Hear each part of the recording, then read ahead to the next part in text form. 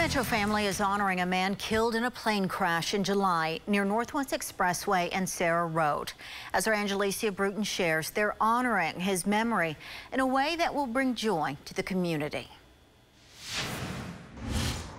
A tragic loss is bringing a family and church together. To my dad, I mentioned we should do a new playground at the church, and he told me that was a great idea and I should head it up. But Laura Labus won't be working on this with her father, Brent Wagaspack. Instead, she will be doing it in his honor, following his death in a small-engine plane crash in July. So this was, unfortunately, for him to get to be in this small plane and be a passenger, and it went so wrong. But he was getting to do something that was really exciting to him. Brent didn't just love aviation, he loved children.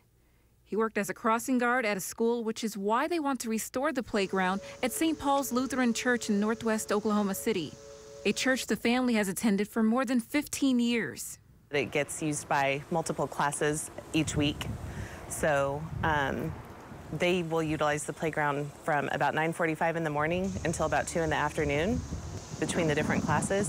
So we do need to get something that's a little more age appropriate for our littles. You get splinters on it when you play, and so I think that as it's refurbished and as there's a new playground, we can do a lot more without the worries of kids getting hurt. The playground will be called Poppy's Playground. They're hoping to finish the project by next year. I think it would be one of those places where they could come and remember him, and we get to continue reaping the fruit of the life that he lived. Labus says she would like to raise $20,000. So far, they raised around $6,000. If you would like to donate, you can visit the News 9 app. In Oklahoma City, Angelicia Bruton, Oklahoma's Own News 9.